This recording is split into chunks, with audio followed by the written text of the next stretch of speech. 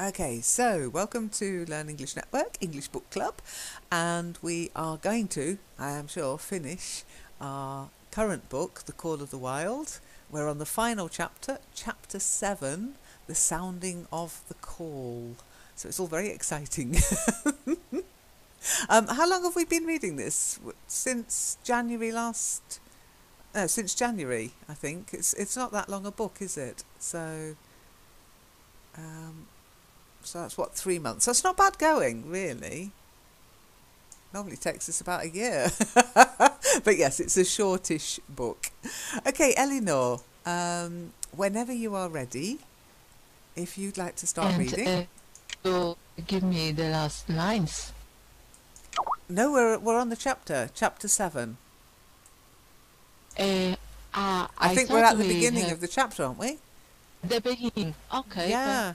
Buck sees Thornton's hand in his teeth. Thornton shook him back and forth as though animated by a common impulse. The onlookers drew back to us. It was after the fight, the challenge. Actually, is that not for right, me, April? Oh, last week we stopped at a lonely beaches, and now we have to start. And through another winter, they wandered on obliterated trail. now mush. Yes, the same impression that we have read somewhat from the last chapter. Maybe.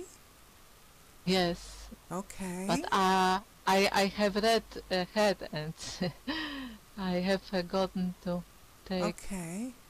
It might be. I might have made a boo-boo here. I've put chapter 7, the sounding of the call, from Now Mush. So which bit do you have it as, April? We have to start with this sentence. And through another winter, they wandered on the obliterated trails of... Okay. I will take... I'm absolutely certain that April's far more clued up than me. So am I. Yep, Surely. absolutely. So we will go from there. Okay, Eleanor? Yeah. Okay. And through another winter, they wandered on the obliterated trails of men who had gone before. Once they came upon a path blazed through the forest, an ancient path, and the lost cabin seemed very near. But the path began nowhere and ended nowhere, and it remained mystery, as the man who made it and the reason he made it remained mystery. Another time they chanced upon the time-graven wreckage of a hunting lodge, and amid the shreds of rotted blankets John Thornton found a long-barreled flintlock. He knew it for a Hudson Bay Company gun of the young days in the Northwest, when such a gun was worth its height in beaver skins packed flat. And that was all. No hint as to the man who in an early day had reared the lodge and left the gun among the blankets. Spring came on once more, and at the end of all their wandering, they found not the lost cabin, but a shallow place in a broad valley, where the gales shed like yellow butter across the bottom of the washing pan. They sought no farther. Each day they worked and earned them thousands of dollars in clean dust and nuggets, and they worked every day. The girl was sacked in moose hide bags, 50 pounds to the bag, and piled like so much firewood outside the spruce bough lodge. Like giants, they toyed, days flashing on the hills of days like dreams, as they heaped the treasure up. There was nothing for the dogs to do save the hauling in of meat now and again, then Thornton killed, and Buck spent long hours musing by the fire. The vision of the short-legged hairy man came to him more frequently, now that there was little work to be done. And often Blinking by the fire, Buck wandered with him in that other world which he remembered. The sailor think of this other world seemed fear. When he watched the hairy man sleeping by the fire, head between his knees and hands clasped above, Buck saw that he slept restlessly, with many starts and awakenings, at which times he could peer fearfully into the darkness and fling more wood upon the fire. Did they walk by the beach of a sea, where the hairy man gathered shellfish and ate them as he gathered? It was with eyes that roved everywhere for hidden danger, and with legs prepared to run like the wind at its first appearance. Through the forest they crept noiselessly, back at the hairy man's heels, and they were alert and vigilant, the pair of them, ears twitching and moving and nostrils quivering, for the man heard and smelled as keenly as Buck. The hairy man could spring up into the trees and travel ahead as fast as on the ground, swinging by the arms from limb to limb, sometimes a dozen feet apart, letting go and catching, never falling, never missing his grip. In fact, he seemed as much at home among the trees as on the ground, and Buck had memories of nights of vigil spent beneath trees, wherein the hairy man roosted, holding on tightly as he slept. And closely akin to the visions of the hairy man was the call still sounding in the depths of the forest. It filled him with a great unrest and strange desires.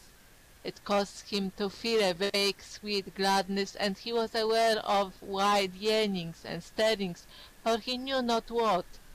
Sometimes he pursued the call into the forest, looking for it, as though it were a tangible thing, barking softly or defiantly, as the mood might dictate. He would thrust his nose into the cool wood moss, or into the black soil where long grasses grew, and snort with joy at the first fat earth smells.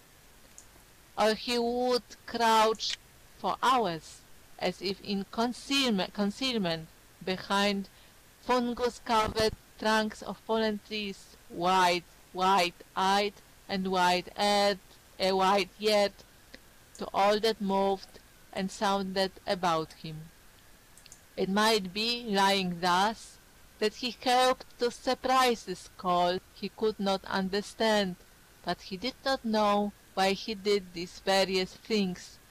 He was impelled to do them, and did not reason about them at all. Irresistible impulses seized him. He would be lying in camp, dozing lazily in the heat of the day, when suddenly his head would lift and his ears cock up, intent and listening, and he would spring to his feet and dash away, and on for hours, through the forest aisles and across the open spaces where the niggerheads bunched. He loved to run down dry watercourses, and to creep and spy upon the bird life in the woods. For a day at a time he would lie in the underbrush, where he could watch the partridges drumming and strutting up and down. But especially he loved to run in the dim twilight of the summer midnights, listening to the subdued and sleepy murmurs of the forest, reading signs and sounds as man may read a book, and seeking for the mysterious something that called, waking or sleeping, at all times for him to come. One night he sprang from sleep with a start, eager-eyed, nostrils quivering and scenting, his mane bristling in recurrent waves. From the forest came the call, on one note of it, for the call was many-noted, distinct and definite as never before, a long-drawn howl, like yet unlike any noise made by husky dog. And he knew it in the old familiar way as a sound heard before. He sprang through the sleeping camp and in swift silence dashed through the woods. As he drew closer to the cry, he went more slowly, with caution in every moment, every movement, till he came to an open place among the trees, and looking out, saw, erect on haunches, with nose pointed to the sky, a long, lean timber wolf. Very good. Well done. Okay, so yes, that must be the call of the wild, hey? A long, lean timber wolf. Could be trouble for Buck. Okay, nicely read. Well done. Okay, so here you are. I've got a little friend for Buck now. Oops. Ah, yes, I see, yes. Impressive. Okay, there you go. Is he alright? He was smaller than Buck. Yeah, he does, doesn't he? But he's lean. And we know that Buck is a pretty big doggy. Okay, so a couple of words for you. All right. The first one is your old friend. And the reason why you can't ignore the old is because when you said toiled, it sounded like toyed. Okay? Ah, I see. So to toy with Toiled. somebody, but toiled. Try it. Toiled. Is it better? Yeah, it's more toiled. Yeah, to toil. Toiled. Yeah, Toiled. toiled. Okay, so you got that ul in the middle. Yeah. If you toil, it means you're toiling. You're working hard. Okay. Toil. Toil. Can you hear it? Yes. I don't know that word, but my pronunciation is a different thing, as you know, to words. Yeah, I know. You know it in theory, but in practice you say toyed. Okay, the next one, I think you just misread it. Yes, indeed. He would peer. It's not as in he would, in the past. It's just that was his a habit of his. Yeah. Okay. Yes. Okay. The next one, you've got to get the z. It's dozing. Yeah, a nap. Yeah, that's it. Because if you say dosing, it's more like giving medicine. Yes, it's dose. Yeah. Yes. Okay. Yeah. So Dose. try it. Okay. Dozing. Dozing. Much better. And then definite. You've got the nut at the end, not nit, not definite, definite.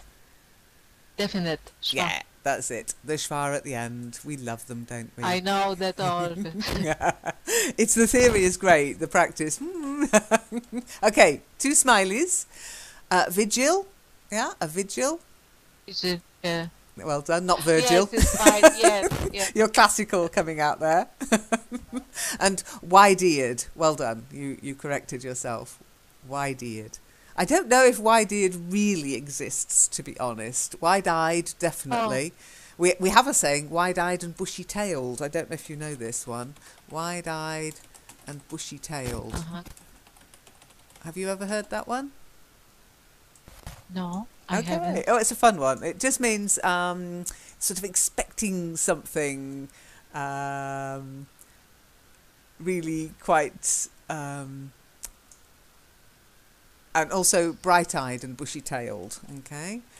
Bright-eyed and bushy-tailed, okay? Just means you're very eager for something, yeah? I was waiting for the session to begin bright-eyed and bushy-tailed, or I was waiting for the session to begin wide-eyed and bushy-tailed. Am I always? So am I. Of course. Okay, and the next one, I just want to ask you, what do you think we'd say normally rather than... It's not often that you'd hear somebody saying it's worth its height in beaver skins, is it? What would be the more common saying to get that same meaning? Worth its height in beaver skins. I understand. Not very exciting. It was beaver skins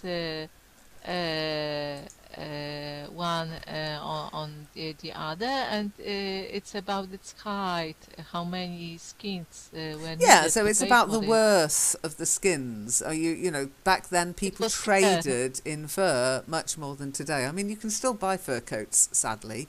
I prefer them actually to be on the animals, but you know, some people seem to think it's So do I. okay. Yeah, It's a difficult one. they were Not for good. me to judge, but I wouldn't personally wear fur. So they were trading in fur, so it was worth a lot of money. But we wouldn't really say to somebody it's worth its height in beaver skins. What are we more likely to say? Do you know? Any idea? No? No clue? Okay, worth its weight in gold. I see. Okay, so when Why in something's this? worth a lot of money, or you just, I mean, sometimes you can say, you know, your mum is worth her weight in gold, you know, because you value that person. I see. Okay. Yes. So it's simply a metaphor. The first one, with its height in beaver skins. Yeah, Right? they're valuing something by what they were trading in those days. And of course, worth its weight in gold has been around longer because gold has always been a standard for value.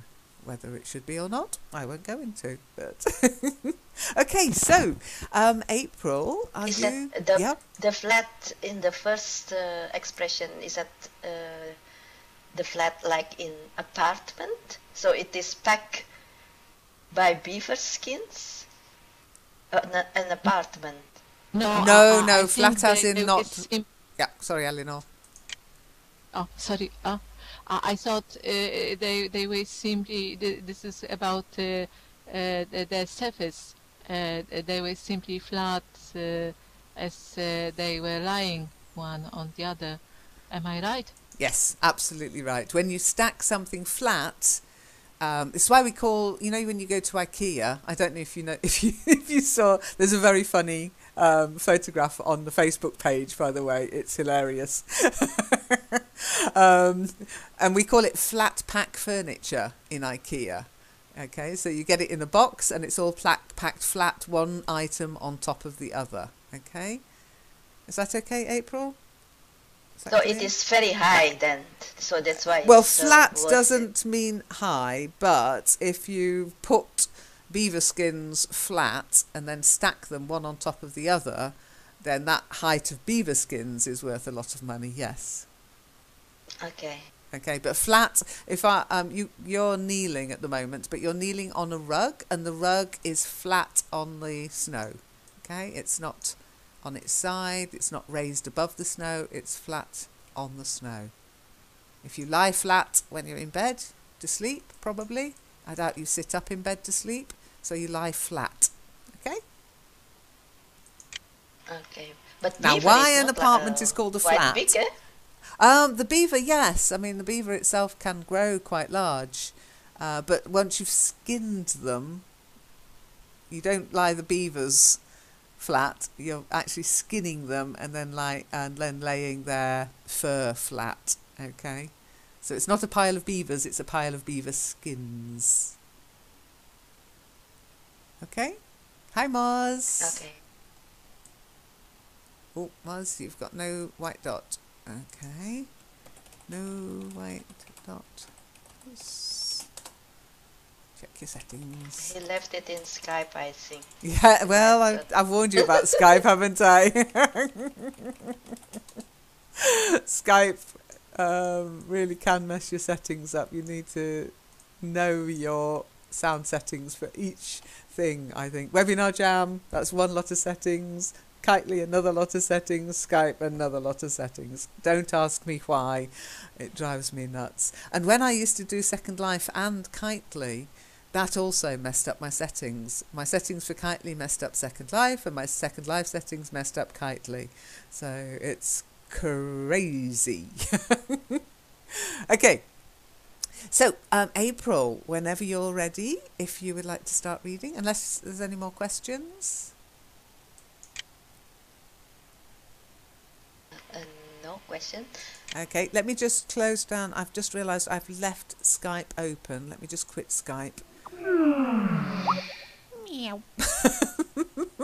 I accidentally left it. I'm not on the call, but I left the actual program open, and that can be quite disturbing. You get those little But who sounds. did the call then, Lynn, this morning? Who did the call? Because there is no announcement. Let's start. And then suddenly it's already green telephone. That's up to Marion. That's her session. It's her session. I was just there lurking. She started. Yes, She yeah. started I've been using- training her okay. how to start it. I mean, yeah. Normally, I put "let's begin." I'll mention it to her just to type "let's begin." She did actually type "here we go," but she typed it in her own profile. So I think she gets confused about which window she's in. Yeah, because I think I think she started the call hi. in. No, but I think she started the call in Wars to begin with, not in Mars. So. Okay. So I think she started it there and then went over to Mars and maybe had a little panic and just started the call. So, but it's good because she asked me if I could start the call and I went, no, you start it. As you know, I won't always be there. So, okay, so April. I love these sessions. They do drive you nuts sometimes though. April, whenever you're ready. Okay. He had made no noise, yet it ceased from its howling and tried to sense his presence. Buck stalked into the open, half-crouching, body gathered compactly together, tail straight and stiff, feet falling with unwanted care. Every movement advertised cominglet,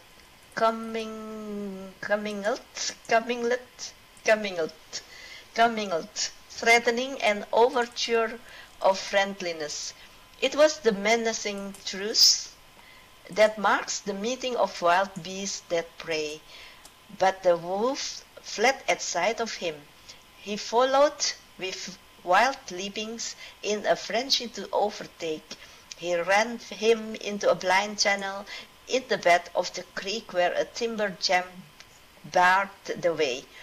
The wolf whirled about, pivoting on his hind legs after the fashion of Joe, and of all cornered husky dogs, snarling and bristling, clipping his teeth together in a continuous and rapid succession of snaps. But Buck did not attack, but circled him about and hedged him in with friendly advances. The wolf was suspicious and afraid, for Buck made 3 of him in weight, while his head barely reached Buck's shoulder. Watching his chance, he darted away, and the chase was resumed. Time and again he was cornered, and the thing repeated, though he was in poor condition, or Buck could not easily have overtaken him. He would run till Buck's head was even with his flank, when he would whirl around at bay, only to dash away again at the first opportunity. But in the end, Buck's pertinacity was rewarded, for the wolf, finding that no harm was intended, finally sniffed noses with him. Then they became friendly and played about in the nervous, half-coy way with which fierce beasts belie their fierceness.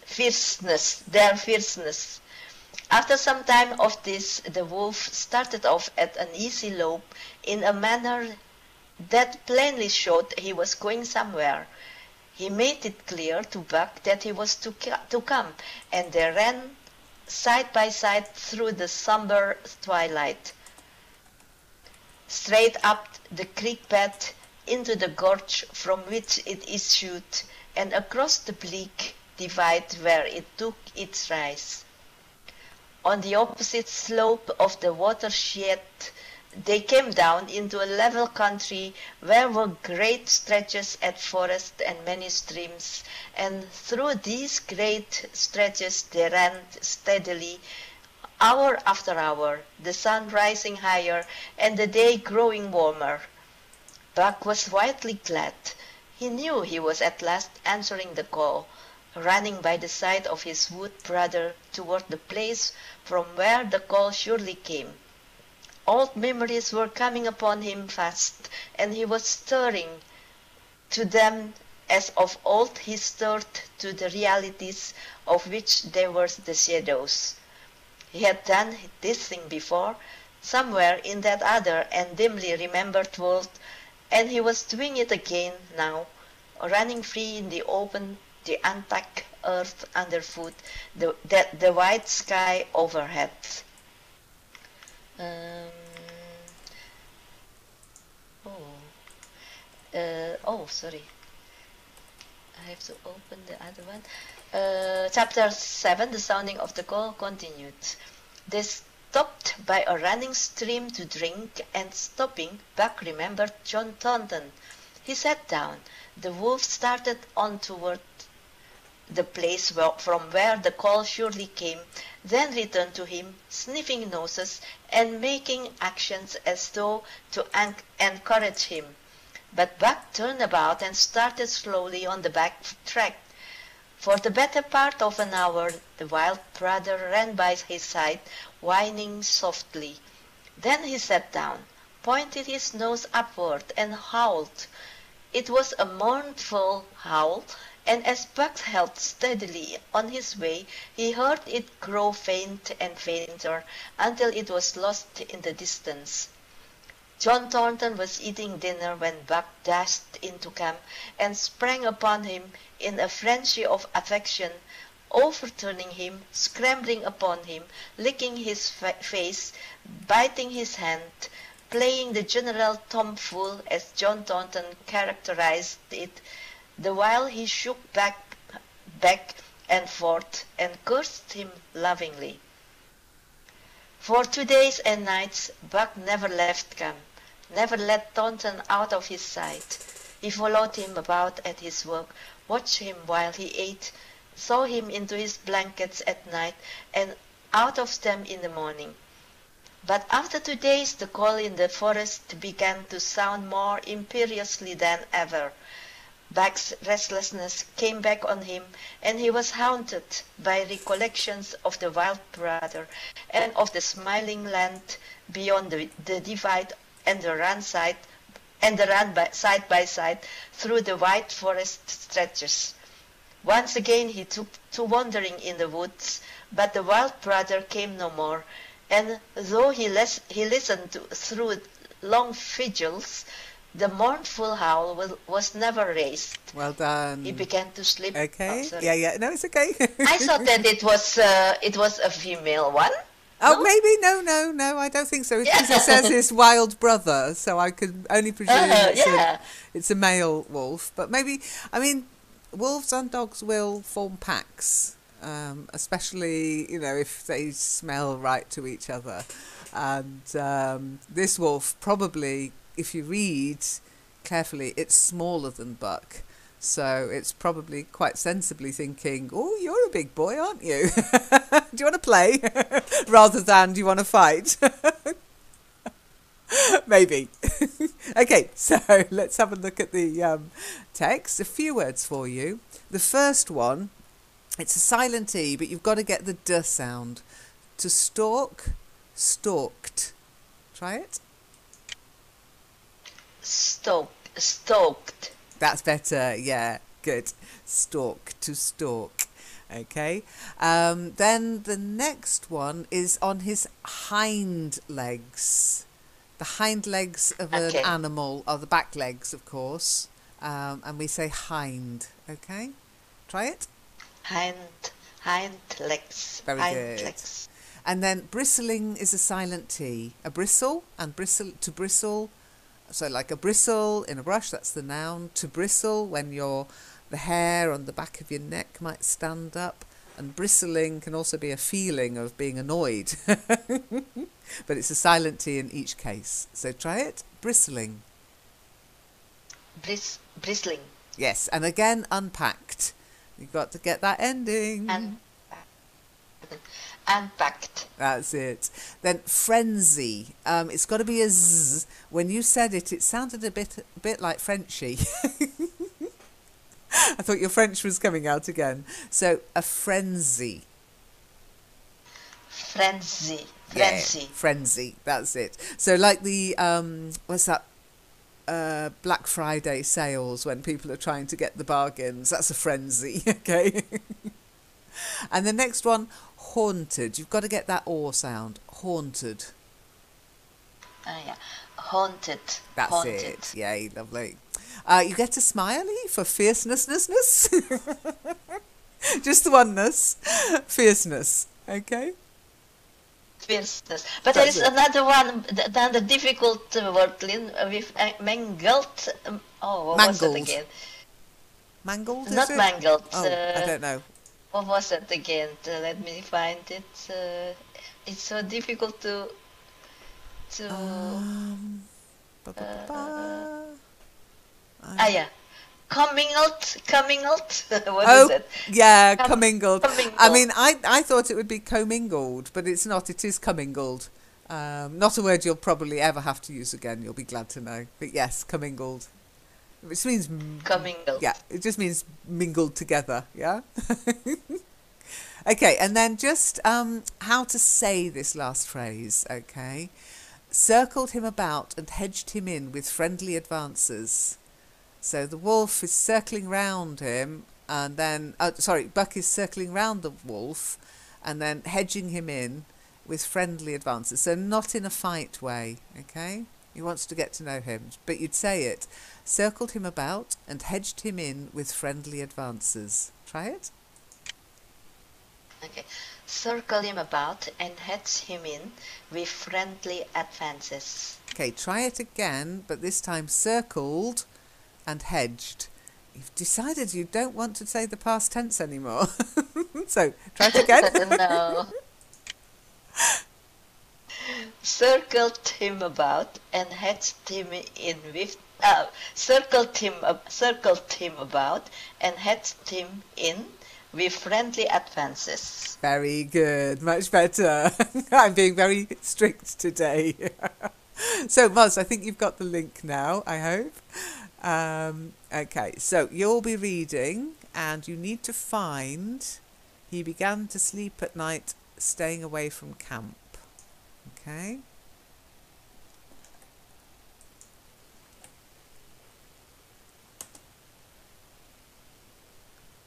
Can you find that one, Moz? In fact, can I hear you? Can you hear me? Can you hear me, Lynn? Yes, I can hear you. Hello. Hello. Oh no, I pasted the wrong one. I mean, I copied the wrong one. Have you got Trying it? to copy and paste it. Yeah, you have to get the right Okay, I bit. see it. You got it? Okay, I see it now. Excellent. Good. And okay, he began to sleep out at night, staying away from camp for days at a time. And once he crossed the divide at the head of the creek and went down into the land of timber and streams. There he wandered for a week, seeking vainly for a fresh sign of the wild brother, killing his meat as he traveled, and traveling with the long, easy lope that seems never to tire. He fished for salmon in a broad stream that emptied somewhere into the sea, and by this stream he killed a large black bear, blinded by the mosquitoes, while likewise fishing, and raging through the forest, helpless and terrible. Even so, it was a hard fight, and it aroused the last latent remnants of Buck's ferocity. And 2 days later, when he returned to his kill and found a dozen wolverenes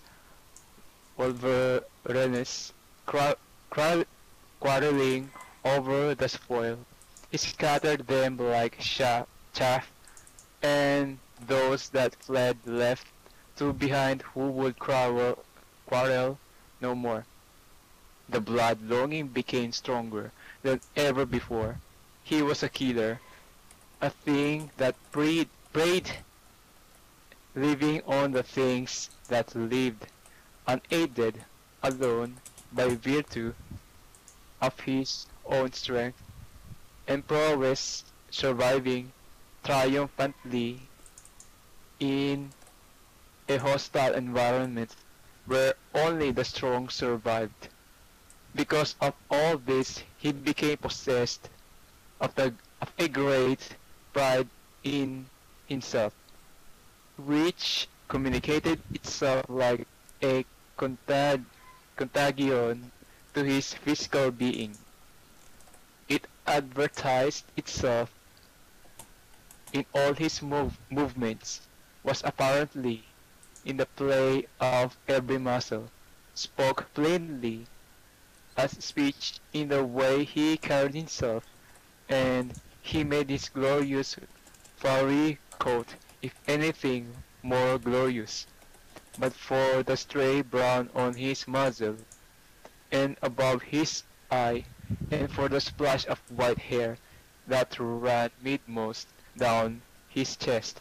He might well have been mistaken for a gigantic wolf, larger than the largest of the breed. From his street Saint Bernard father, he had inherited size and weight, but it was his shepherd mother who had given shape to that size and weight. His muzzle was the long wolf muzzle, save, save that it was larger than the muzzle of any wolf, and his head somewhat broader was the wolf head on a massive scale. His cunning was wolf cunning and wild cunning, his intelligence, shepherd intelligence, and Saint Bernard intelligence, and all this, plus an experience gained in the fiercest of schools, made him as formidable a creature as any that roamed the wild, a carnivorous animal living on a straight meat diet. He was in a full flower at the high tide of his life, over overspilling with a vigor and virility when Thornton passed a, a caressing hand along his back. A snapping and cracking followed the hand, each hair discharging its spent magnetism at the contact. Every part, brain and body, nerve tissue and fiber, was keyed to the most exquisite pitch. In between all the parts, there was a perfect equilibrium or adjustment to sights and sounds and events which required action. He responded with lightning-like rapidly, quickly as a husky dog could leap to defend from attack, or to attack, he could leap twice as quickly. He saw the movement or heard sound and responded in less time than another dog required to compass the mere seeing or hearing. He perceived and determined, and responded in the same instant. In point of fact, the three actions of perceiving, determining, and responding were sequential, but so infinitesimal were the intervals of time between them that they appeared simultaneous. His muscles were surcharged with vitality and shaped into play sharply, like steel springs. Life streamed through him in splendid flood, glad and rampant, until it seemed that it would burst him asunder. in sheer ecstasy and pour forth generously over the world. Very good. Well Never done. mind. Okay, yeah, stop. Well done. Nicely read. Very nicely read.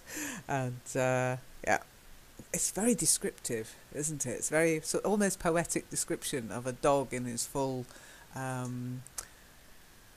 sort of full of strength of life, I suppose. Yeah. Okay, so let me just scroll down and give you your individual words first. So we've got, I think you've had this one before. Don't forget, salmon, the fish, is a silent L. Salmon. Oh, salmon. Yeah, Salmon. I'm sure we had it with, I think it was Hiawatha. So salmon, silent L. Then you've got latent. Latent. Okay, latent. Yeah, latent. You've got to get the tent at the end. Latent. Okay. Latent. Yeah, Okay. it means just not active. So latent talent. It's there. You've got potential, but it's not been activated yet. Okay. So latent. Then this next one, I struggled with it personally. I would say it's probably wolverines. Maybe an old spelling of it. Wolverines, which are like a species North American wolf. Okay, wolverines, like Wolverine I have in. found it. Did you find it, Eleanor? Yes, but without pronunciation. Ah, okay. And what was the explanation? Just a moment, I will give it. Carnivorous okay. mammal. It's just the same. Just a moment, I will copy it. Yes, rare words. Okay. Of the weasel Nothing family. very- Yeah, yeah, you see again, I'd illuminating. call that a wolverine. They're not wolves. They're more like weasels, as it says. Yeah, I tend to say Wolverine. And if you've watched X-Men, like Wolverine in X-Men. My wasted youth. Okay, so I'd say Wolverines. I didn't find enough Wolverines, Wolverines, to convince me that it could be that. Okay, next one though is prowess. If you show prowess in something, yeah, prowess. You show a skill, yeah, real prowess. Prowess. Prowess. Yeah, prowess. Prowess. Good. Okay. Then the next one, contagion. If something is contagious, you might catch it. A contagion. It tricked me. Contagion. I didn't trick you.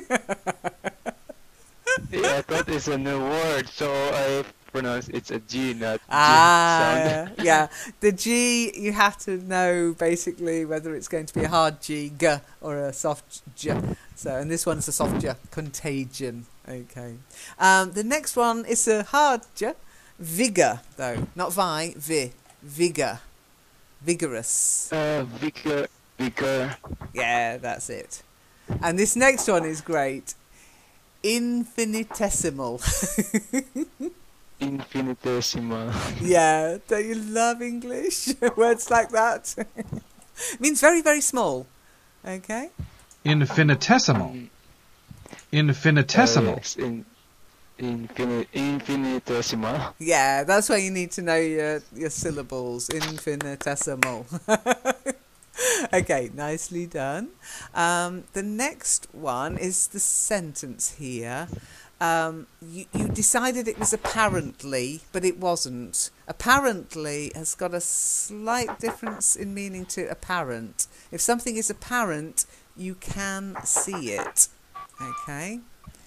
And if you use the word apparently, it's more maybe not.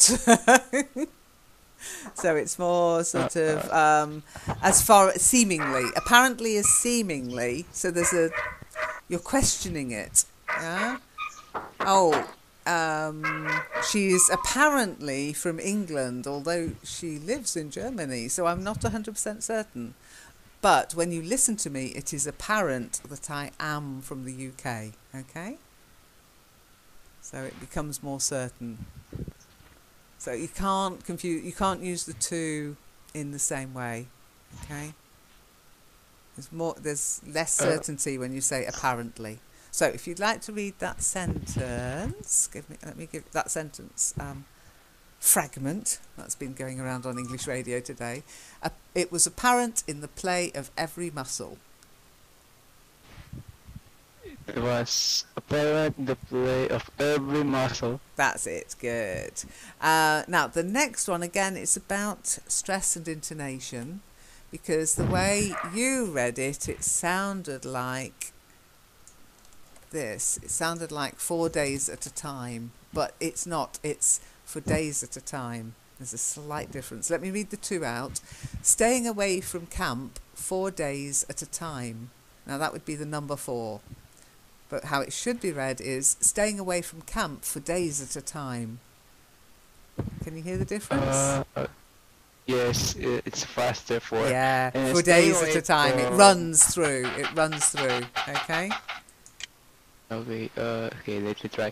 Staying away from camp 4 days at the time, and then 4 days at the time. Yeah, for days at a time. So the whole series runs through for days at a time. Try it again. What is it again? What is it again? Staying away from... it's noisy here. I can hear. Is it dinner time?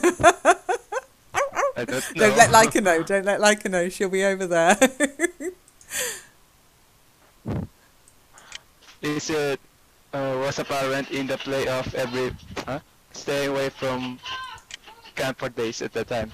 That's better. Yes, for days at a time. Means for a long time. Yeah? Okay?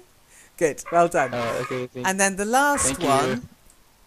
The last one, again, your pronunciation was spot on. So we're getting more into intonation now than pronunciation. But this one would be quickly as a husky dog could leap to defend from attack or to attack. Okay, so that last bit, or to attack, stressed slightly. Do you want to try it again? Okay, quickly as a husky dog could leap to defend from attack or to attack. Yeah, that's better. That's better. Okay, could defend from attack or to attack. Okay, so one or the other. That's how we tend to stress that kind of thing. You can do this or you can do that. Okay, well done. And I think we're back round to Thank you. Eleanor. Lynn, Okay. Oh, sorry. April, you got a question? in this sentence, what is save here? His muzzle was the long wolf muzzle. Save that was larger Save than that. the muzzle. Okay, apart from the fact Except for... Yes. Oh, save that. Yes, not save. It's save that. Like preposition. Exactly. Except for or Ah, apart from the fact that. Okay. Okay. Oh.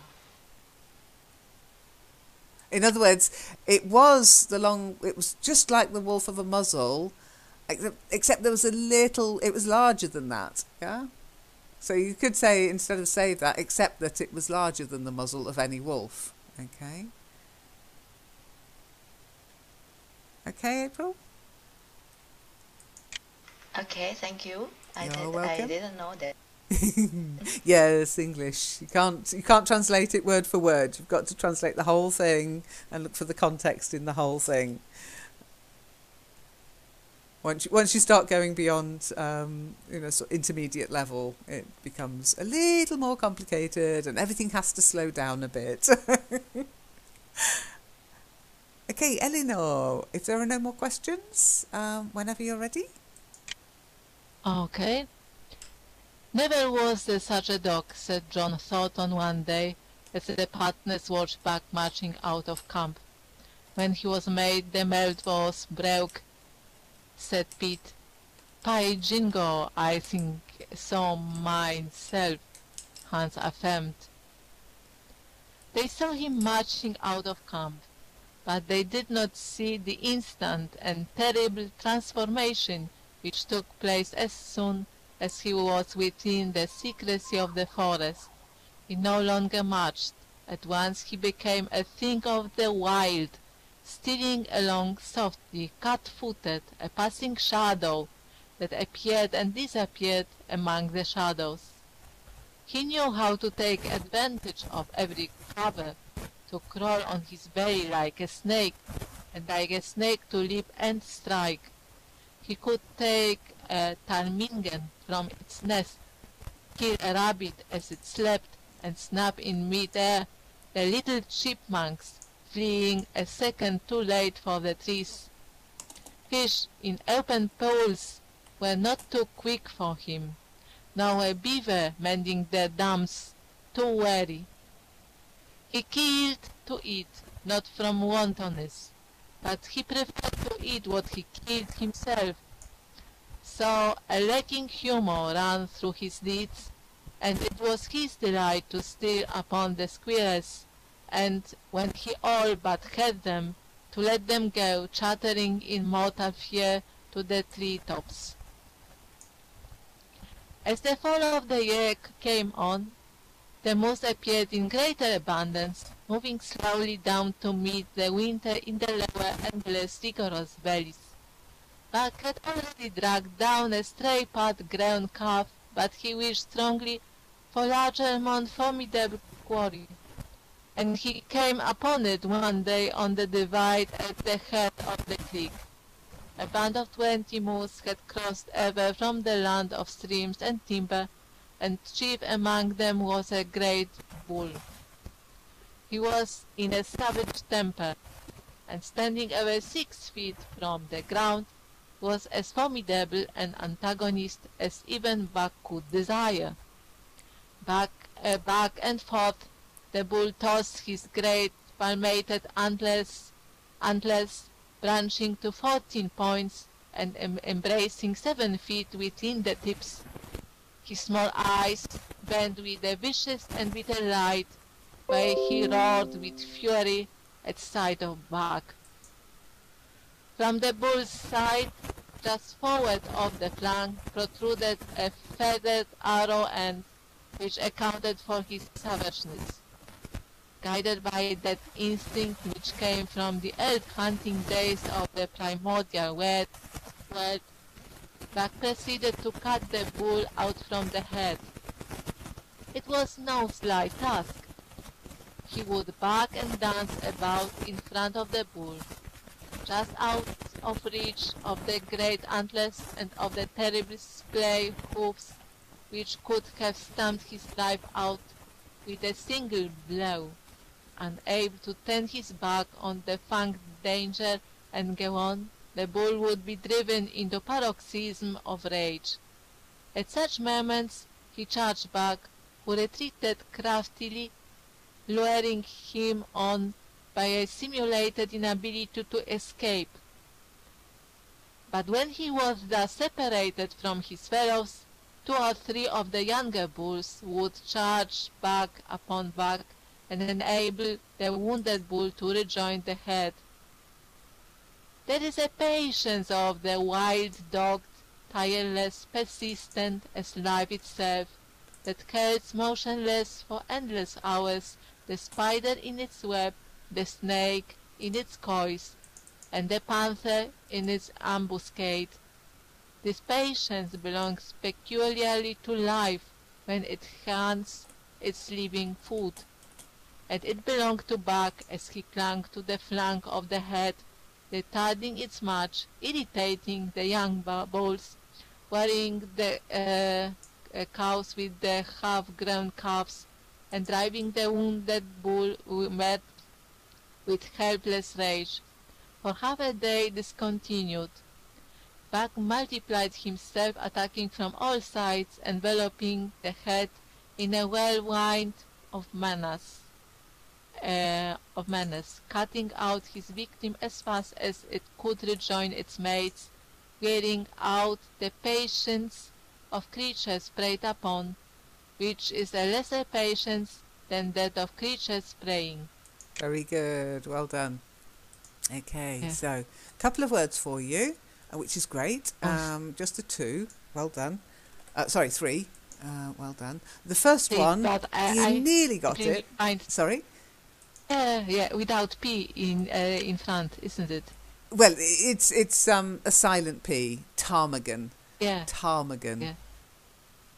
It's a game bird that people hunt for food. The ptarmigan. Okay. Do you want to try it? Ptarmigan? Ptarmigan. Yeah, yeah. I have found it, but ptarmigan. Okay. That's it, yeah. Is And it the better? next one, it's not a silent E, it's dogged. Dogged. Doggy. Yeah. I do know it. Oh my. Okay, so dogged, it just means you're very determined. Determined. Obstinate. Yeah, Yes, in obstinate as well, pursuing yeah. a And the last one, it's not wind, it's a whirlwind. wind. Yeah, Whirlwind. wind. Whirlwind. Okay, so this weekend I was in a whirlwind of activity in the garden, in the house, but I still haven't cleaned my windows. Okay, very good. Any questions? I think April will find more mistakes. Am I right? Maybe. No, I have the same as Linz. Yay! We are No in more. agreement. Oh, Excellent. You're safe, Eleanor. You're safe. yes, but I really feel I'm feeling good. Thanks. Beyond expression. Very good. Okay, so when we're ready, because I'd like to finish today, if you've got time, everybody, but I'd like to finish the book today. So, April, if you'd like to continue, if you've got time. Okay. Page 10. As the day wore along and the sun dropped to its bed in the northwest, the darkness had come back, and the fall nights were 6 hours long. The young bulls retraced their steps more and more reluctantly to the aid of their beset leader. The downcoming winter was harrying them onto the lower levels, and it seemed they could never shake off this tireless creature that held them back. Besides, it was not the life of the herd or of the young bulls that was threatened. The life of only one member was demanded, which was a remoter interest than their lives, and in the end they were content to pay the toll. As twilight fell, the old bull stood with lowered head, watching his mates, the cows he had known, the calves he had fathered, the bulls he had mastered, as they shambled on at a rapid pace through the fading light. He could not follow, for before his nose leaped the merciless fanged terror that would not let him go. 300 weight, more than half a ton he weighed. He had lived a long, strong life, full of fight and struggle, and at the end he faced death at the teeth of a creature whose head did not reach beyond his great-knuckled knees. From then on, night and day, Buck never left his prey, never gave it a moment's rest, never permitted it to browse the leaves of trees or the shoots of young birch and willow. Nor did he give the wounded bull opportunity to slake his burning thirst Leapt or in leaped. the slender trickling streams they crossed. Often, in desperation, he burst into long stretches of flight. At such times, Buck did not attempt to stay him, but looped easily at his heels, satisfied with the way the game was played, lying down when the moose stood still, attacking him fiercely when he strove to eat or drink. The great head drooped more and more under its tree of horns, and the shambling trot grew weak and weaker. He took to standing for long periods, with nose to the ground and dejected ears dropped limply, and Buck found more time in which to get water for himself and in which to rest. At such moments, panting with red-lolling tongue and with eyes fixed upon the big bull, it appeared to Buck that a change was coming over the face of things. He could feel a new stir in the land. As the moose were coming into the land, other kinds of life were coming in. Forest and stream and air seemed palpitant with their presence. The news of it was borne in upon him, not by sight or sound or smell, but by some other and subtler sense. He heard nothing, saw nothing, yet knew that the land was somehow different, that through it strange things were afoot and ranging, and he resolved to investigate after he had finished the business in hand. Oh, it's finished. It's finished, Lynn? No. Ah. What, I don't have anything more. Oh, you've run out of text. That would be a funny way to finish the book. You'll have to and go then to I the... have summary. No. It goes out. It goes can on. you put it in? Yes, I can. Yeah. Okay. Here you go. I'll put it in chat bit by bit. Okay. Carry on. At last, at the end of the 4th day, he pulled the great moose down. For a day and a night he remained by the kill, eating and sleeping, turn and turn about. Then, rested, refreshed, and strong, he turned his face toward camp and John Thornton. He broke into the long easy lope and went on, hour after hour, never at loss for the tangled way, heading straight home through strange country with a certitude of direction that put man and his magnetic needle to shame. Is that all? Oh. As he held on, he became more and more conscious of the new stir in the land. There was life abroad in it different from the life which had been there throughout the summer. No longer was this fact borne in upon him some subtle, mysterious way. The birds talked of it, the squirrels chattered about it, the very breeze whispered of it. Several times he stopped and drew in the fresh morning air in great sniffs, reading a message which made him leap on with greater speed. He was oppressed with a sense of calamity happening, if it were not calamity already happened, and as he crossed the last watershed and dropped down into the valley toward camp, he proceeded with greater caution.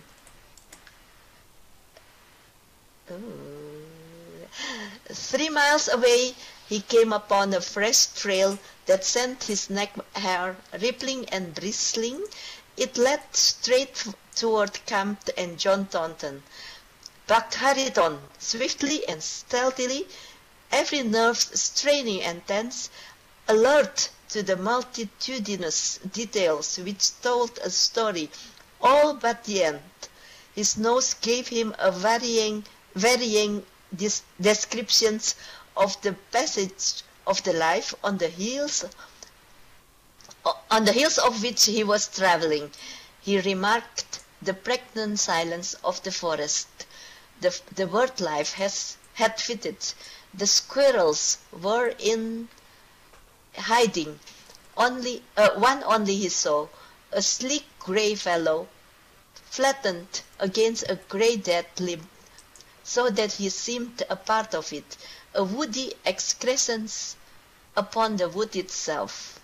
Very good. Okay, so Thank we still haven't finished the book though. Okay, but nicely read. Well done. So just a couple of words. One word actually. So well done indeed. That first word is loped. To lope. It's what when wolves run, they don't run, they lope. They sort of very graceful kind of running. Okay, loped. Try it. Lope. Lope. That's it. Loped Lope? is Lope. the past. Loped. So to lope, Loped. loped. That's it. Yes, yeah, loped. It's where elope comes from. To elope, to run away to get married. Yeah. Okay. The next one you get a smiley for is subtler. It's that silent B. Well done. To be subtle, to do something subtly, and it's subtler than other things.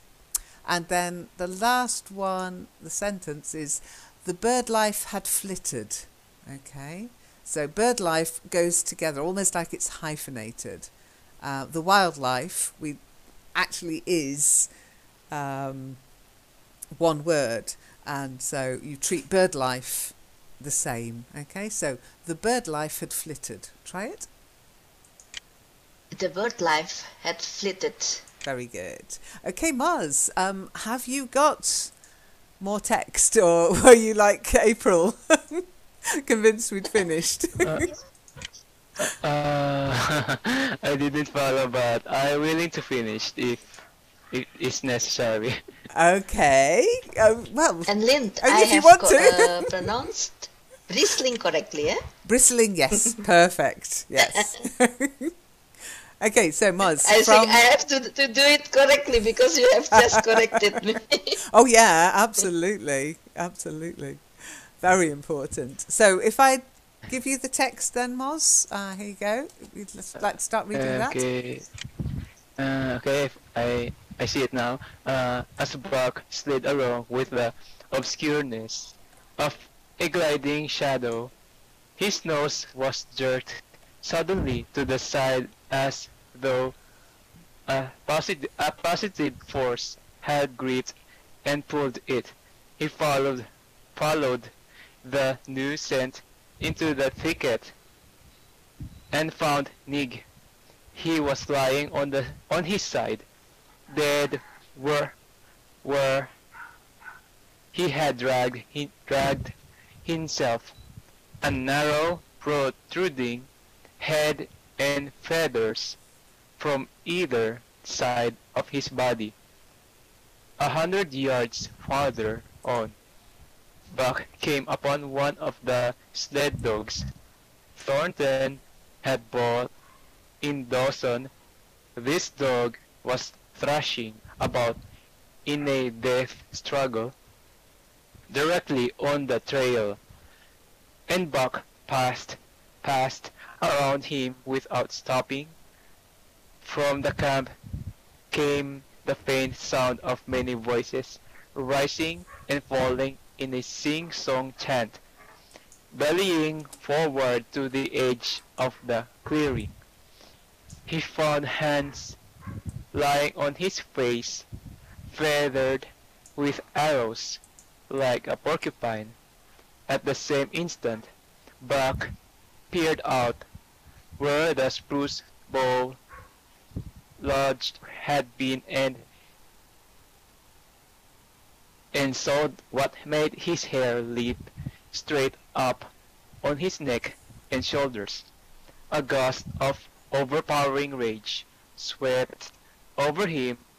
He did not know that he growled, but he growled aloud with a terrible ferocity. For the last time in his life, he allowed passion to usurp cunning and reason, and it was because of his great love for John Thornton that he has lost his head. The Yehats were dancing about the wreckage of the Spruce Bough Lodge when they heard a fearful roaring and saw rushing upon them an animal the like of which they had never seen before. It was Buck, a live hurricane of fury, hurling himself upon them in a frenzy to destroy. He sprang at the foremost man. It was the chief of the ye-hats, ripping the throat wide open till the rent jugular sprouted a fountain of blood. He did not pause to worry the victim, but ripped in passing, with the next bound tearing wide the throat of a second man. There was no withstanding him. He plunged about in their very midst, tearing, rending, destroying in constant and terrific motion, which defied the arrows they discharged at him. In fact, so inconceivably rapid were his movements, and so closely were the Indians tangled together. Then they shot one another with the arrows, and one young hunter, hurling a spear at Buck in the mid-air, drove it through the chest of another hunter with such force that the point broke through the skin of the back and stood out beyond. Then a panic seized the Yehats, and they fled in terror to the woods, proclaiming as they fled the advent of the evil spirit. And truly Buck was a fiend incarnate, raging at their heels and dragging them down like deer, and they raced through the trees. It was a fateful day for the Yehats. They scattered far and wide over the country, and it was not till a week later that the last of the survivors gathered together in a lower valley and counted their losses. As for Buck, wearying of the pursuit, he returned to the desolated camp. He found Pete where he had killed in his blankets. In his first moment of surprise, Thornton's desperate struggle was fresh written on the earth. Buck scented every detail of it down to the edge of a deep pool. By the edge, head and 4 feet in the water, lay Skit, faithful to the last. The pool itself, muddy and discolored from the sluice boxes, effectually hid what it contained, and it contained John Thornton, for Buck followed his trace into the water, from which no trace led away. Very good. All day, Okay, Buck yep. If you stop there, I'll do something slightly different towards the end. Okay, so couple of words for you. The first one is when you're looking at a tree and you look at the boughs of the tree. Okay, so you've got the trunk of the tree, and then coming off the trunk of the tree you've got the boughs, and then you've got the twigs. So it's bow, not like bow and arrow. It's like to bow to the queen. Okay, bow. Try it. A bow. Yeah, that's it. And then spouted, not sprouted. Okay, if something sprouts, it grows like you get a sprouting plant as it grows through the soil. It's sprouting. But spout is more to do with water. So when you've got a whale and the gas and water comes out of the spout of the whale, it spouts. Okay, so that's more to do with liquid. Spouting. Try it.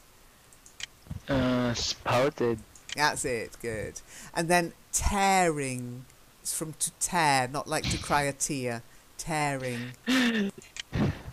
Okay, tearing. Yeah, so if you tear your clothes, you rip them, yeah, and you might cry a tear over your torn clothes. And just be careful when you're reading that you read that, not than. Okay, quite often you do that. You just replace that with than. Okay, and then we've got a little bit about the tenses here. He found Pete where he had been killed. Okay, so here we've got it in the passive. He had been killed. We don't know who killed him, but he was dead. He had been killed by someone. Not he had killed. Otherwise it would mean Pete had killed someone. Okay, but he's not. He's dead. He had been killed. So so important to say he had been killed. It completely changes the meaning of the sentence. So try it. He found Pete where he had been killed. He found Pete where he had been killed.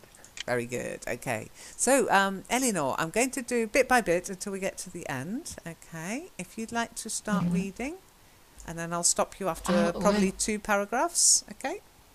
Okay. What was the last sentence? You need to find all day Buck brooded by the pool.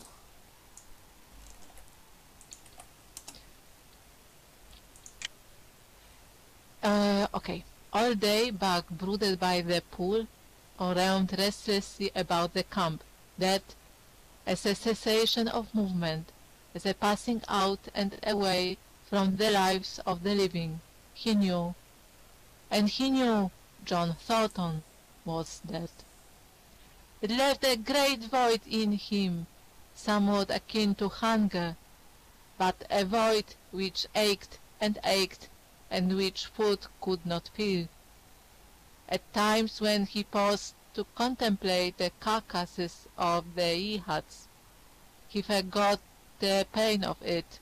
At such times he was aware of a great pride in himself, a pride greater than any he had yet experienced. He had killed man, the noblest game of all, and he had killed in the face of the law of club and fang. He sniffed the bodies curiously. They had died so easily. It was harder to kill a husky dog than them. They were no match at all, were it not for their arrows and spears and clubs. Thenceforward, he would be unafraid of them except when they bore in their hands the arrows, spears, and clubs. Night came on, and the full moon rose high over the trees into the sky, lighting the land till it lay bathed in ghastly day.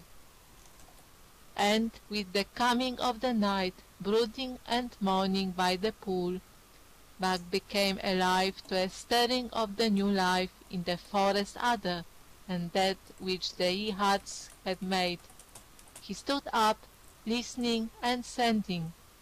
From far away drifted a faint sharp yelp, followed by a chorus of similar sharp yelps. As the moments passed, the yelps grew closer and louder. Again Buck knew them as things heard in that other world, which persisted in his memory. He walked to the center of the open space and listened. It was the call, the many-noted call, sounding more luringly and compellingly than ever before. And as never before, he was ready to obey. John Thornton was dead. The last tie was broken. Man and the claims of man no longer bound him. Very good. Well done. Okay. Okay, just the one word, and it's just bathed. Bathed. Not bathed, bathed. Silent E. Bathe, yes. Yeah, okay. Okay. April, April, you haven't got any text, have you? Oh, I have that. I found it. You found it. Sorry. Okay, good. Yeah, Okay. I found it. If you'd like to read the next Okay. 2 paragraphs, then. Okay. Hunting their living meat as the Ehats were hunting it on the flanks of the migrating moose, the wolf pack had at last crossed over from the land of streams and timber and invaded Buck's Valley. Into the clearing where the moonlight streamed, they poured in a silvery flood, and in the center of the clearing stood Buck, motionless as a statue, waiting their coming.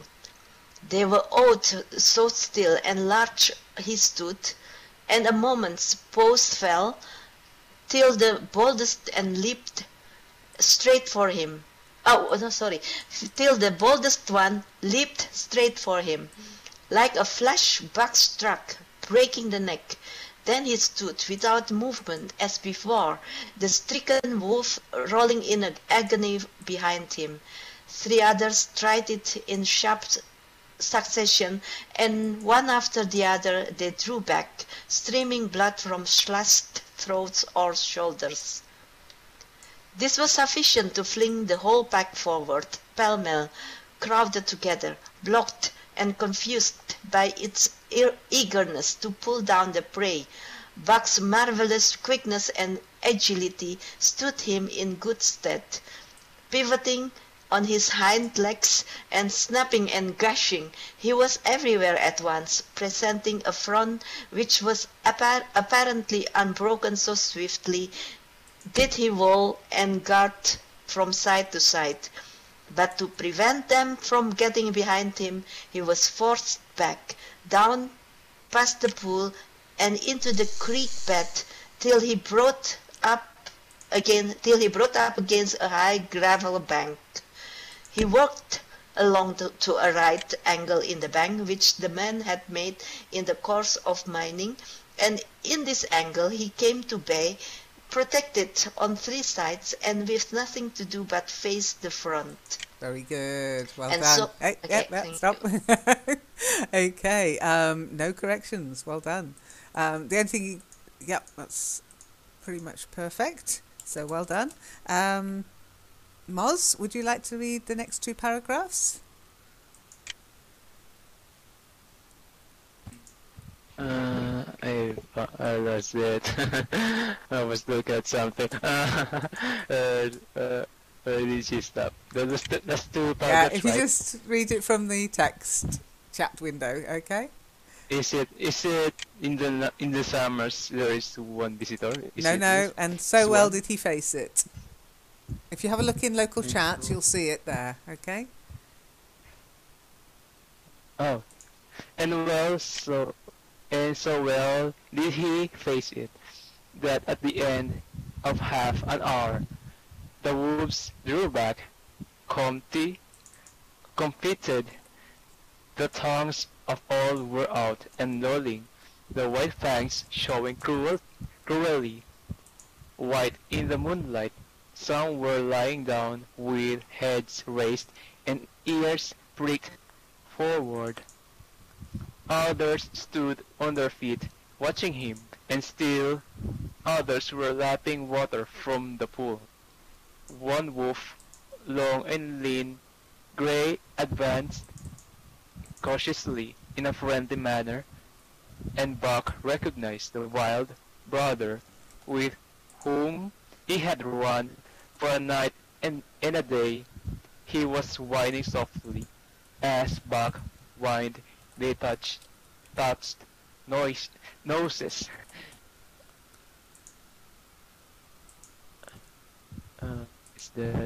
Is that it, Lynn? No. Okay, sorry, I thought you'd got it from the book. Okay, no, there's one more paragraph, okay?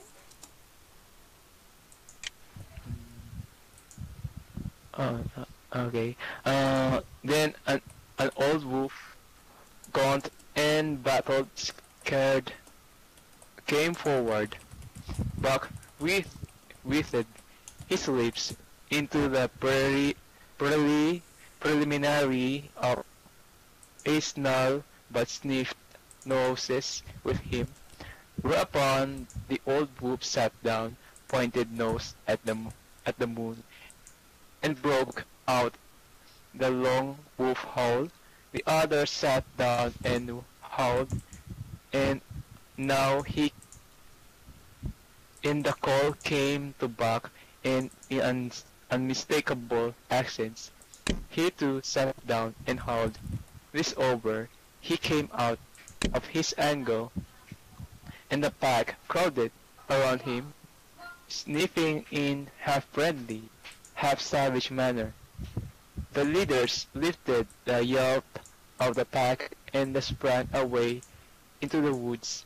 The wolves swung in behind, yelping in chorus, and Buck ran with them, side by side with the wild brother, yelping as he ran.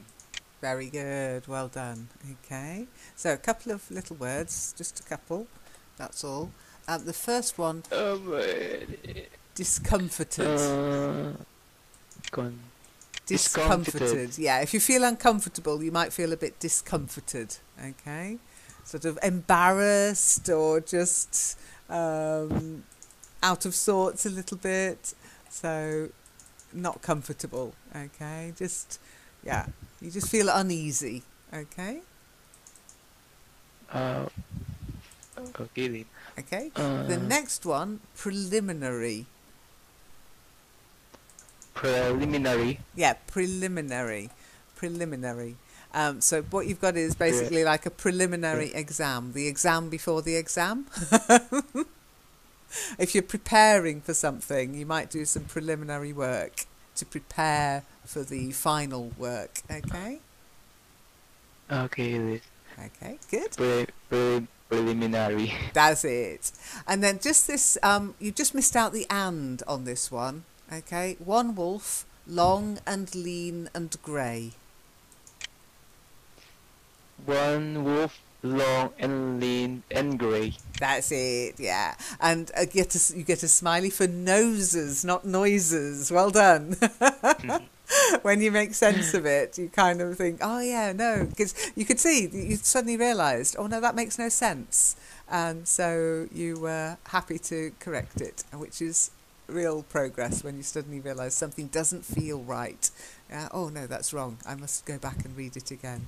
Okay, so let's finish the book. If you don't mind, I'll read the end of the book and then we're done. And here may well end the story of Buck. The years were not many when the Yeehats noted a change in the breed of timber wolves, for some were seen with splashes of brown on head and muzzle, and with a rift of white centring down the chest. But more remarkable than this, the Yeehats tell of a ghost dog that runs at the head of the pack.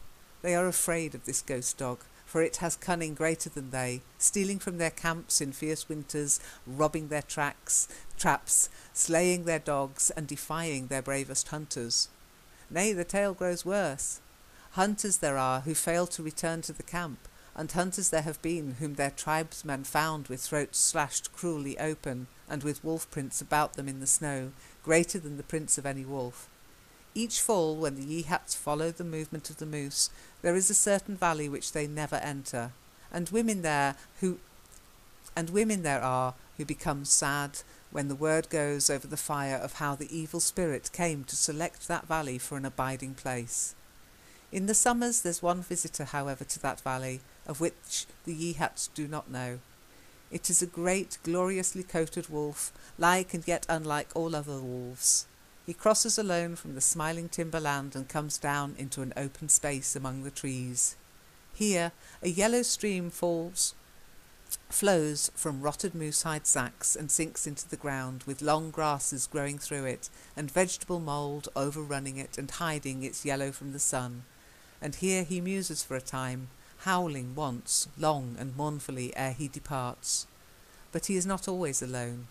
When the long winter nights come on, and the wolves follow their meat into the lower valleys, he may be seen running at the head of the pack through the pale moonlight, or glimmering borealis, leaping gigantic above his fellows, his great throat a bellow as he sings a song of the younger world, which is the song of the pack.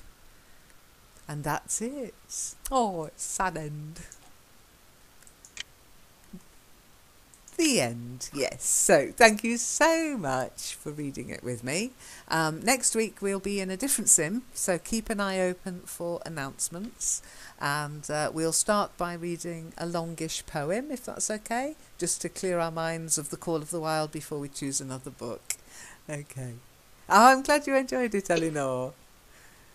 But we'll be somewhere warmer next It week. looks longer, really. Yes, it's. I enjoyed it very much. I had read it as a child, but in Polish. Me I too. have Well, not in never- Polish. Yeah, I'd read it Oh, as a yes. child too. It's been a long Yes, time but since I read it.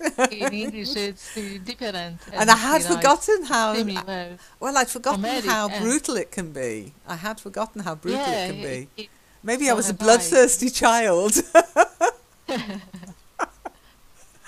Oh, dear. April, you said something? Yeah, it was only 2 chapters, I think, we read today, and it Just took the longer one. than I expect. Yeah, it took longer than I But- expected too, but I wanted to finish because I knew there wouldn't be enough for a full session next time. So thank you for staying on and finishing it. But yeah, I was a bit surprised. I was like, hang on, what's going on? We were a little late starting, but even so, it did take longer than I thought. Okay, so thank you so much, and have a nice rest of your day. I'll see you around, I'm sure, on the forum, etc., in the network. And as I say, next week, keep an eye open for group announcements because we'll be in a different sim. Okay? Okay, thanks. Bye, Moz. Say bye-bye to your doggies, Moz. They provided great sound effects. Bye.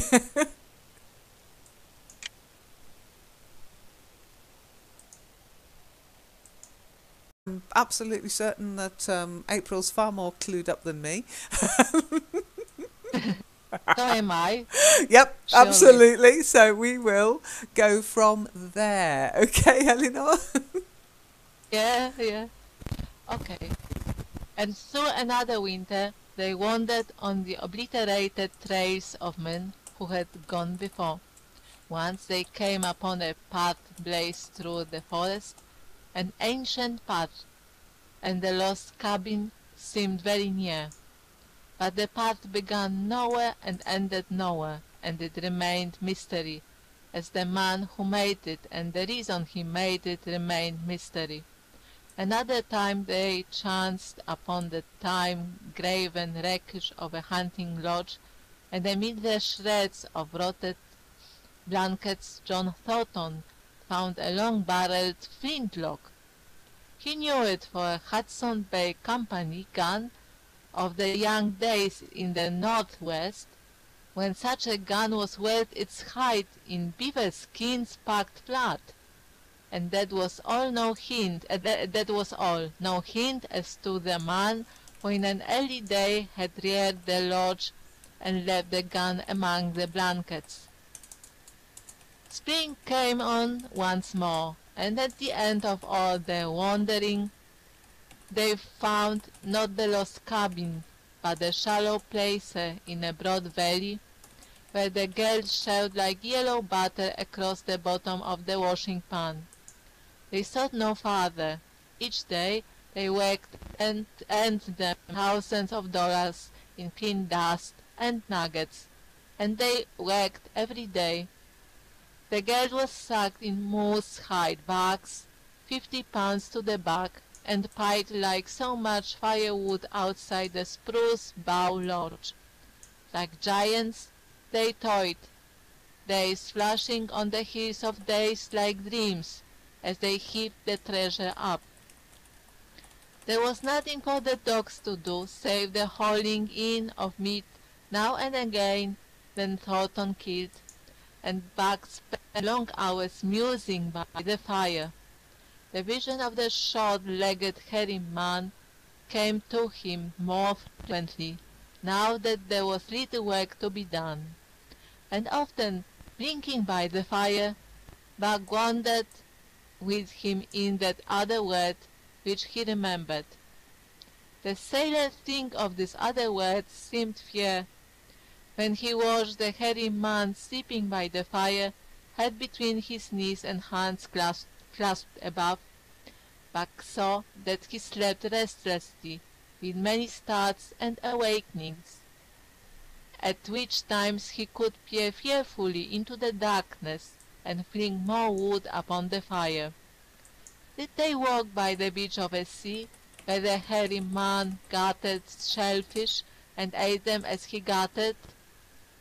It was with eyes that roved everywhere for hidden danger, and with legs prepared to run like the wind at its first appearance.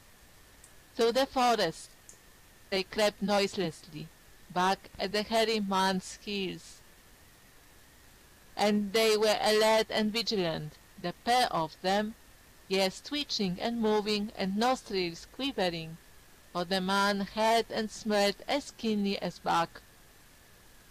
The hairy man could spring up into the trees and travel ahead as fast as on the ground, swinging by the arms from limb to limb, sometimes a dozen feet apart, letting go and catching, never falling, never missing his grip. In fact, he seemed as much at home among the trees as on the ground, and Buck had memories of nights of vigil spent beneath trees, wherein the hairy man roosted, holding on tightly as he slept. And closely akin to the visions of the hairy man was the call still sounding in the depths of the forest. It filled him with a great unrest and strange desires. Okay, so welcome to Learn English Network, English Book Club, and we are going to, I am sure, finish our current book, The Call of the Wild. We're on the final chapter, Chapter 7, The Sounding of the Call. So it's all very exciting. How long have we been reading this? Since January since January, I think. It's not that long a book, is it? So that's what, 3 months. So it's not bad going, really. Normally takes us about a year. But yes, it's a shortish book. Okay, Eleanor, whenever you are ready, if you'd like to start reading. To give me the last lines. No, we're on the chapter 7. I think we're at the beginning of the chapter, aren't we? The beginning, okay. Yeah. Buck sees Thornton's hand in his teeth. Thornton shook him back and forth as though animated by a common impulse. The onlookers drew back to us. It was after the fight, the challenge. Actually, is that not for right, me, April? Oh. Last week we stopped at a lonely beaches, and now we have to start. And through another winter, they wandered on obliterated trail. Now mush. Yes, the same impression that we have read somewhat from the last chapter. Maybe. Yes. Okay. But I have read ahead and I have forgotten to take. Okay. It notes. might be. I might have made a boo-boo here. I've put chapter 7, the sounding of the call, from Now Mush. So which bit do you have it as, April? We have to start with this sentence. And through another winter, they wandered on the obliterated trails of... Okay. I will take... I'm It caused him to feel a vague, sweet gladness, and he was aware of wide yearnings and stirrings, for he knew not what. Sometimes he pursued the call into the forest, looking for it, as though it were a tangible thing, barking softly or defiantly, as the mood might dictate.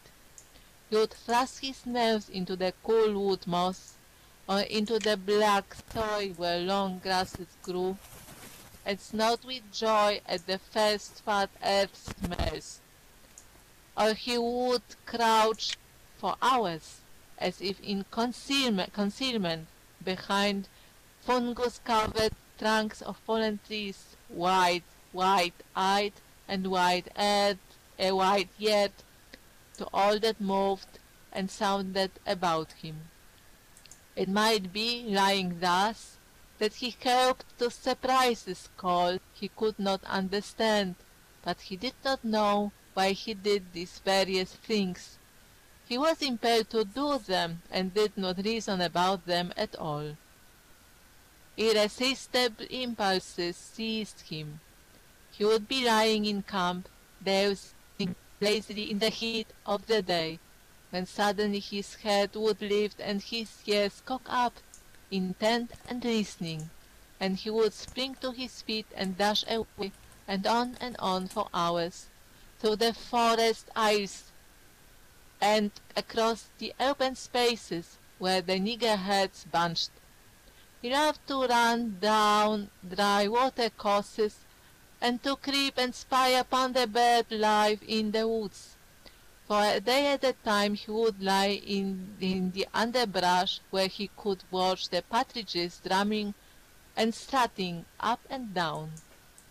But especially he loved to run in the dim twilight of the summer midnights, listening to the subdued and sleepy murmurs of the forest, reading signs and sounds as man may read a book, and seeking for the mysterious something that called, waking or sleeping, at all times for him to come. One night he sprang from sleep with a start, eager-eyed, nostrils quivering and scenting, his mane bristling in recurrent waves. From the forest came the call, on one note of it, for the call was many-noted, distinct and definite as never before, a long-drawn howl, like, yet unlike, any noise made by husky dog. And he knew it, in the old familiar way, as a sound heard before. He sprang through the sleeping camp, and in swift silence dashed through the woods. As he drew closer to the cry he went more slowly, with caution in every moment, every movement, till he came to an open place among the trees, and looking out, saw, erect on haunches, with nose pointed to the sky, a long, lean timber wolf. Very good. Well done. Okay, so yes, that must be the call of the wild, hey? A long, lean timber wolf. Could be trouble for Buck. Okay, nicely read. Well done. Okay, so here you are. I've got a little friend for Buck now. Oops. Ah, yes, I see, yes. Impressive. Okay, there you go. Is he alright? He was smaller than Buck. Yeah, he does, doesn't he? But he's lean. And we know that Buck is a pretty big doggy. Okay, so a couple of words for you. All right. The first one is your old friend. And the reason why you can't ignore the old is because when you said toiled, it sounded like toyed. Okay? Ah, I see. So to toy with Toiled. somebody, but toiled